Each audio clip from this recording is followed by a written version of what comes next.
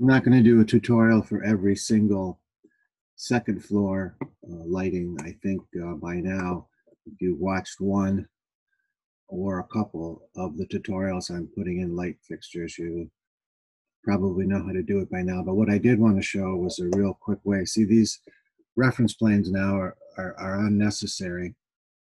I've used them, but they come all the way up through the second floor. So I'm going to delete them real quickly and just show a quick trick on how to get rid of those.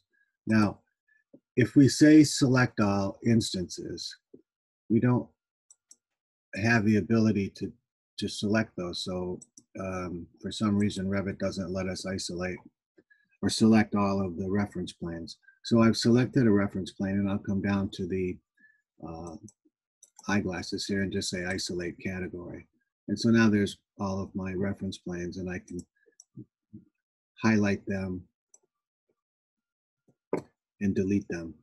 These are dimensional reference planes, which we'll talk about later on.